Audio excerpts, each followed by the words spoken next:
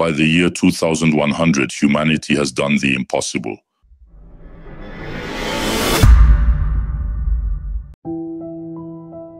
We've transformed Mars into a living world.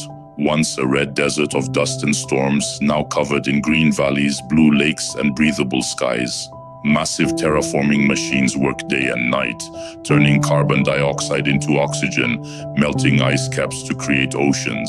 Cities rise beneath shimmering domes, powered by clean energy and artificial suns. Humans walk freely, planting trees where once there was nothing but rock. But Mars is still unpredictable.